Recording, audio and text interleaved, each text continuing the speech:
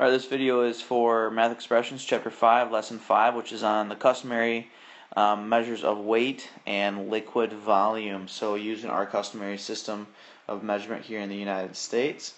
So the first thing we're going to talk about is weight. Ounces are very, very, very light.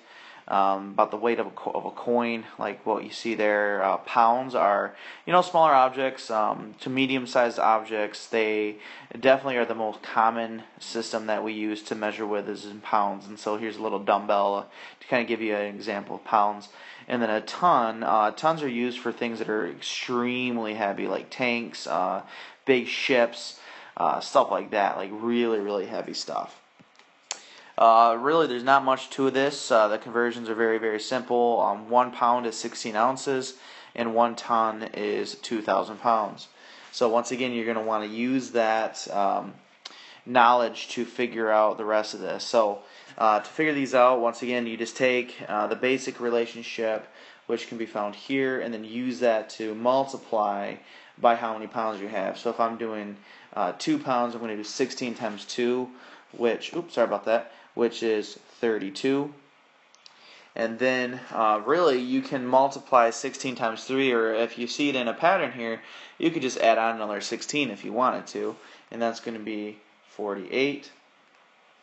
And then 4 times 16, that would be 40, plus 6 times 4 is 24, and that would give me 64. So there you have it. Is just once again filling in that double column. Very important that kids know how to do that. The next one would be 9 tons and equals how many pounds. So here's an example where once again you want to go back to the relationships found previously and find out what the basic relationship is. So if I go back, I know that 1 ton is equal to 2,000 pounds. And that's the abbreviation for pounds. I'm not sure where the LBS came from, but that's the abbreviation for pounds. So if I know this information, then I can use this to solve for my equation that I have. So I take my pounds, 2,000, and I want to multiply that by how many tons I have. So I'll multiply that by 9. So if you just quickly do the math, I have 3 zeros, and 9 times 2 is 18. So I have 18,000 pounds. Wow, that's heavy. So the next part of the lesson is talking about liquid volume. Now this gets a little bit more intense. Definitely a lot more complicated. The objects that we use them for and everything else. But fluid ounces are definitely a very small amount of liquid. So it would be like how much nail polish is in a nail polish container. It is not a lot. So it's a very small container. That's why it's fluid ounces. Cups, of course, you guys should know what cups are by now. We use those to drink and everything else. Pint. Here's just kind of like a little carton, right? A carton of milk. Carton of orange juice here in the picture. They're smaller cartons. It's kind of like what you guys do at lunchtime. Those little things of chocolate milk or white milk, those are pints. Now quarts are a little bit bigger. Your parents might be buying quarts of juice or quarts of milk in containers that look like this. Not as common, but especially if you don't want a full gallon of milk, sometimes you'll buy a quart instead. And then a gallon, of course, is very, very common, such as milk, gallon of milk, gallon of chocolate milk, whatever you want to buy it in, apple cider, whatever. But bigger, larger, definitely the biggest amount of liquid out there. The conversions for this definitely can get a little bit confusing, especially when you have to go from quart to cups.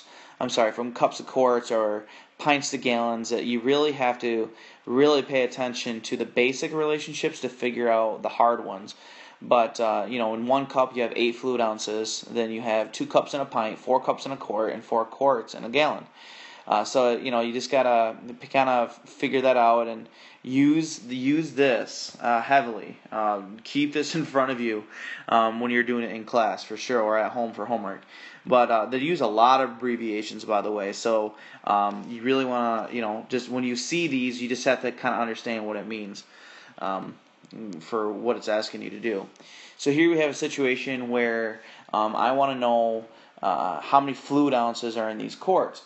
Well, I know that there are 32 fluid ounces in a quart, and they're going to give you that first one. So basically, what they're looking for is, can you use that basic information to solve for the rest of it here? And once again, it's the same pattern that we've been doing since the first lesson of this chapter. Is use what you know to figure out what you don't know. So if I have 32 ounces in 1 quart, then in 2 quarts, I'm just going to double that. 32 times 2 is 64.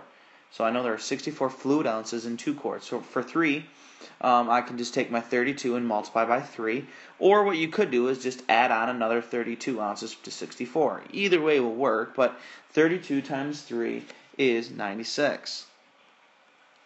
And once again, if you didn't know that, you can just, scratch it off to the side here and just quickly do it. So I'm going to do 32 times 4. And, by this point, we can do old school. So 4 times 2 is 8. 4 times 3 is 12, and that's 128. All right, so filling out that double column again. All right, so here's an interesting situation where I need to know how many cups are in a quart.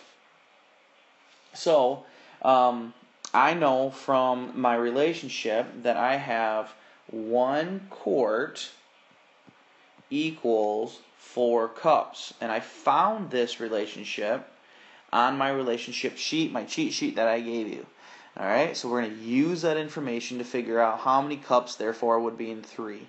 So, as always, you just take the basic relationship that you have, and then you want to multiply by how many quarts you have. So this one is just a very simple 3 quarts times 4 cups each is going to give you 12. So our answer is 12 cups. So here's another quick one. So gallons and pints. So this one, I don't know exactly how many pints are in a gallon. I don't have that on my cheat sheet. But what I do know, and what you have to use, is I do know how many pints are in a quart, and I also know how many quarts are in a gallon. So let's kind of follow along what's going on here. So I know that in 1 quart, there are, let's see, looking at my chart. Oh, actually, I don't know that. Hold on. Actually, it is on their conversion sheet. Sorry, I missed it the first time. It says on your conversion sheet that 1 quart equals 2 pints. Okay? But I also know that 1 gallon is equal to... Actually, it is on your conversion sheet, gallons and pints. But anyway, we'll just do it the hard way. So I know that 1 gallon is equal to 4 quarts as well. So all I have to do is, if I know that there are 4 quarts in a gallon and there's 2 pints in each quart, this right here will tell me that in 1 gallon there are 8 pints. So I can use this key relationship to solve the problem. So if I have 8 pints in 1 gallon, then in 2 gallons I'm going to have 16 pints. Alright, so use that conversion cheat sheet to really, really help you out and save yourself all the headache that I had right here. Good luck.